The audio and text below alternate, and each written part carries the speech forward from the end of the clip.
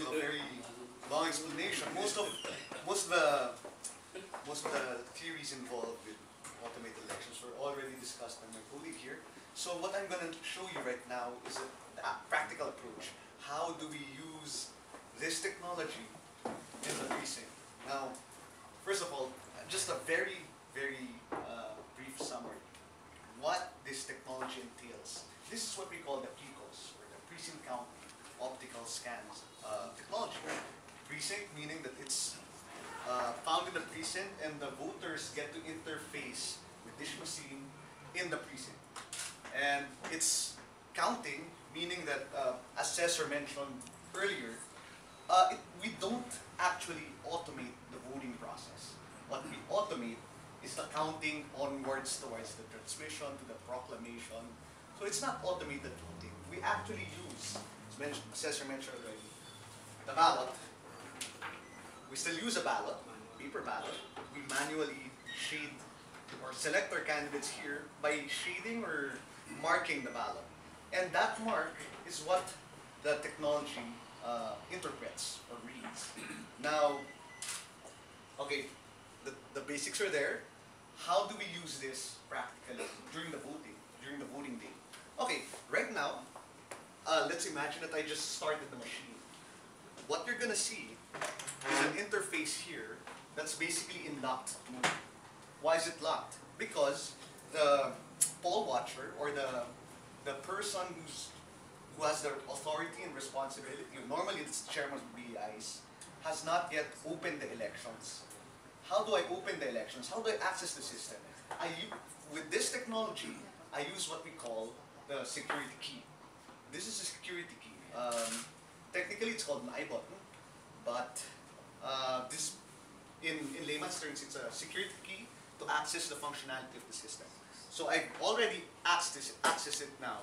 Now all I have to do is press the start button here. At this point, even if I feed ballots into the system, it won't be accepted. Kasi hindi pa bukas ang election. It's not yet 7 AM. The BEI has not yet opened the elections. Now, what I'm going to do is open the elections. At that point in time, it's going to prompt me for a password. It actually prompts, based on the COMELEC requirement, 2 passwords from 2 different people. So, for example, I'm poll worker 1. I input my password, and then it prompts the second poll worker for their own password. I input it again, and then I press 0 and open. What it does is that it basically zeros the system. It makes sure that there are no votes inside the system preloaded, and it prints out what we call a 0 vote document. What is this for? It basically shows an audit control that there is no vote pre-registered in the system. It automates the process of inverting the ballot box to show that there are no votes yet there.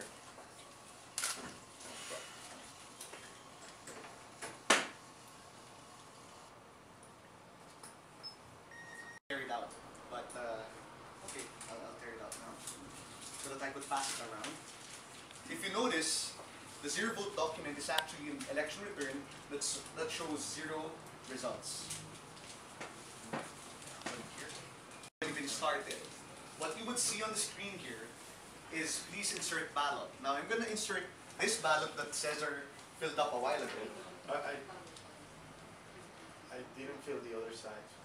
You want me to fill another one? No, that's okay. I just want to show you how it goes inside the machine. I think I wrote some numbers. Now what it does is it casts the ballot. So the ballot is already inside the ballot box. Now, what Cesar did was he just shaded a few options in some of the contests. I undervoted in many of the You contests. basically undervoted in many of the contests. So, an undervote is basically a legal vote. It's just that you didn't select any of the candidates there for that particular contest. Now, what would appear for that particular ballot is a count of 0 for that particular contest that you undervoted for. But if you performed an example, for the president's position, you shaded or marked 2 selections. What the technology does, and it's based on COMELEC's requirement, is that it basically cancels that particular contest. It doesn't count the result for that contest. But for the other contests, for example, for the vice president, for the mayor, for the governor, the votes there are still valid unless we did another overvote there. That's how the technology works. I will insert a ballot that is meant for another district. So basically this configuration has been configured, well, this PICOS machine has been configured for the province of Sorsogon for the city of Donsol. Now what I'm going to do is I'm going to insert a ballot from the city of the Bacon district of Sorsogon also. So I'm going to insert this, and let's see what happens.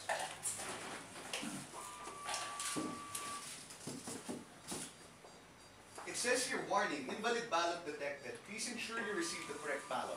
And anong ginawa niya? Diluwa niya yung papel. Basically, it rejected a ballot that's not meant for this machine. This is how, this is just one of the many security features that the technology possesses. So it rejects a fake, what do you call that? An invalid ballot, a fake and spurious ballot. So now I'm going to insert another ballot. Now this is basically blank.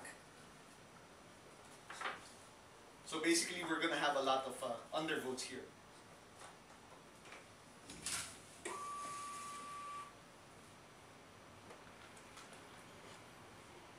And it basically accepts it. There you go. Now this is a pre-filled ballot. I did a demo earlier, and this is one of the ballots that were filled up there. I'm going to insert this. And if you notice, I just wanted to highlight to you guys that for the party list contest, there were 2 selections made. There you go. Party list. The voters selected for Butil Farmers Party and Senior Citizens Elderly Party. Now, what we would expect here is that it's going to cancel out this particular contest.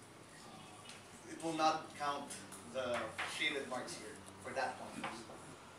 But it will still accept the ballot. Hindi siya i-reject. Anong boto doon sa wala? Ano po, sir? Yung sa party list.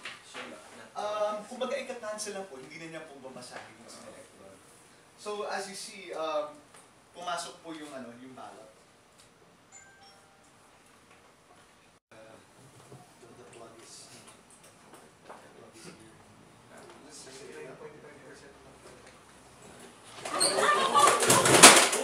okay, and that can happen on election day. That happens. And if the machine breaks, we bring another place. That was pretty stupid. I should have anticipated that happening. We can do a manual count later of the results. We'll keep them here.